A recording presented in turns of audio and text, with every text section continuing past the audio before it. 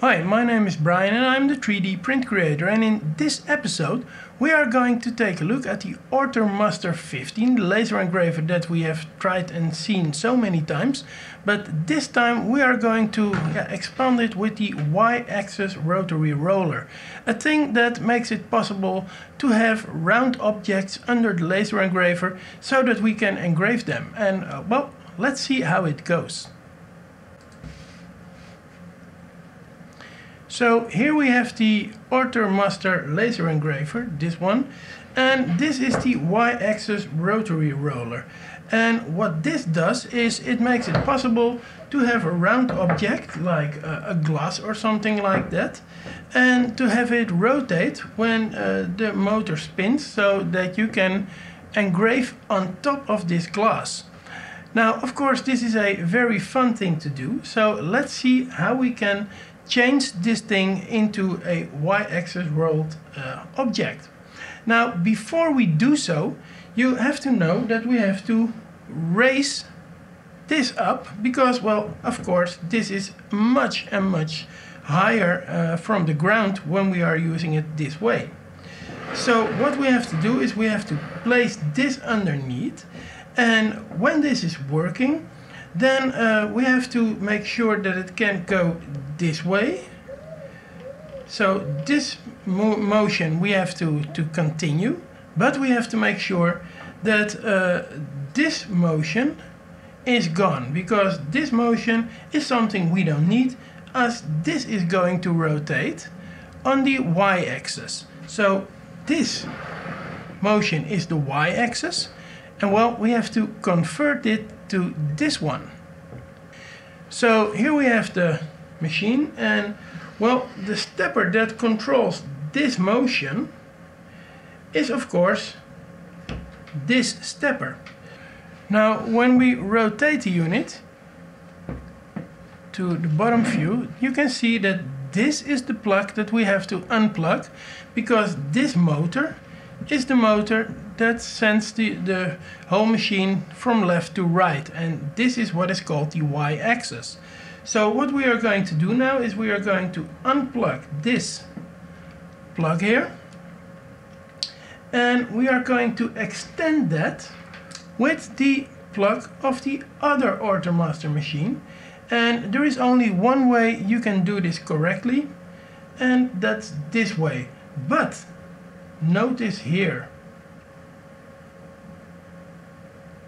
it's all the way twisted, and I am wondering if this goes well, because this is the only way we can insert this. Now, of course, we want to know if everything is mounted correctly, so let's see what happens when we turn on the machine. It homes on both the axes, and of course this one can't finish because there is no home. So now we know that everything works. We also have to change some things in the software, because in the software is where you have to change some settings, otherwise it won't work as a rotary roller. So let's get into the software and see what we can do there. So here back in the computer screen we are going to the software that we got with this machine, Laser Gearbest, and we're going to launch Laser Gearbest. Now when it launches we have to of course first make it bigger so we can see everything we do, and then we have to make sure that the laser is connected. So we have to select the right COM port. Now in my case this is COM8, and the correct baud rate, and which is already set correct for me. And now I click on connect, so my laser will respond that it is connected. Now we have to unlock the laser, so I go here and unlock it, and you will get a response over here saying that it's unlocked. Now we can go to Gearbest and then Gearbest configuration, and I don't know if this is the same for everyone, but for me we have to change the lines 20, soft limit switch enabled, which we have to change to 0, and also we have to change 22, which is the homing cycle enabled, because we don't want to have the homing cycle enabled. So we have to change that to 0 as well. Now, of course, we have to write these settings to the laser, and then we have to close this. Now, off camera I had to make some changes, and this was because the camera didn't have enough memory to record to, and well, I had to change some things in the setup as well, and stupidly enough I didn't make the recordings of the changes I made. But let me show you what I did. So I used a few books and then a few shelves to get the laser higher, and now that I have everything higher, I used a glass that I placed on the Y-axis rotary roller, and then we can see what it does, how it will engrave this. So let's go back into the software and see how it looks. Now this is the file that I loaded, and this is the file I'm going to try and engrave into this glass.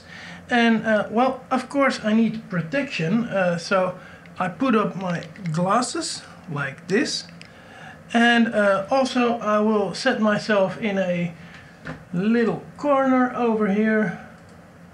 So there I am. So you can see what I'm doing, and well, this is actually the file that I'm going to print. First I'm going to take a look at the direction where it's going to print, and well, you can see the laser that's in front of me, but I'll also show it from another angle, of course. So this is where it is going to engrave, and now let's fire up the laser and see what it does.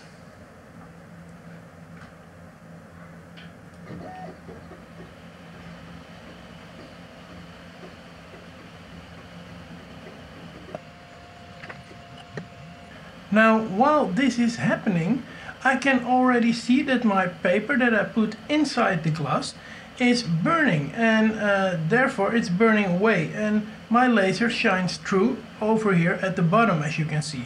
So this is something we have to take seriously into account when engraving things like this, because if it goes true and true, then well, you could burn your table, for example.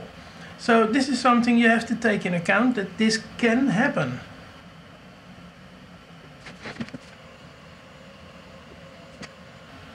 Now another thing to take in account is that the setup as I made it here is not very stable, as you can see over there. It's wobbling up and down, and therefore you really need a better, more stable setup than this. So I will build something to make it more stable than it is right now.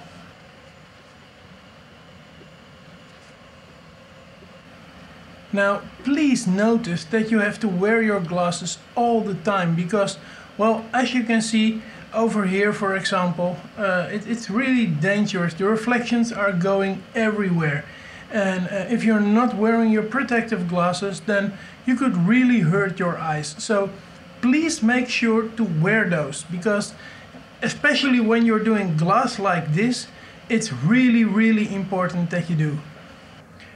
Now, as we can all see, this is how it came out.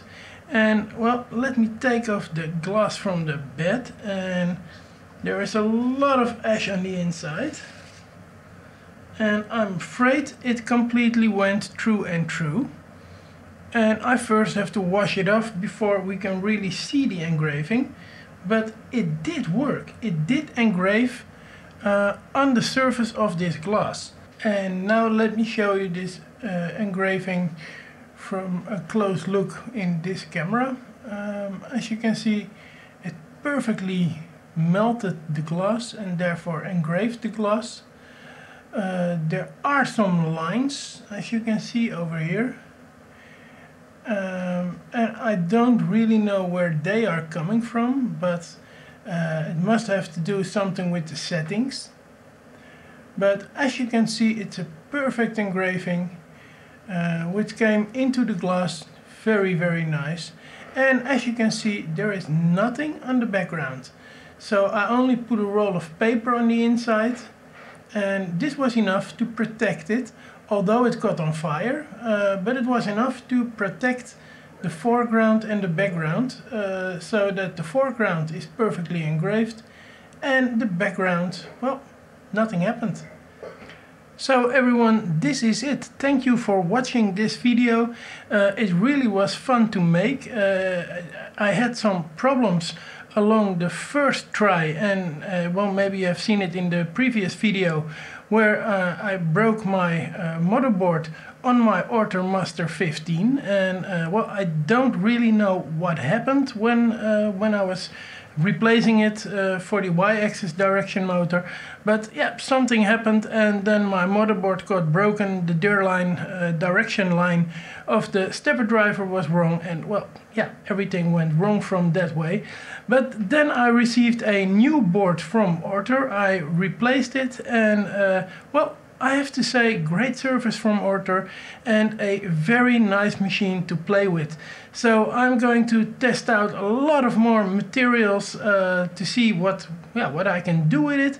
And well, if you would like to see that, then please like, subscribe, everything like that, because then you will be notified every time I make a new video. Thanks for watching, and I will see you next time. Bye bye.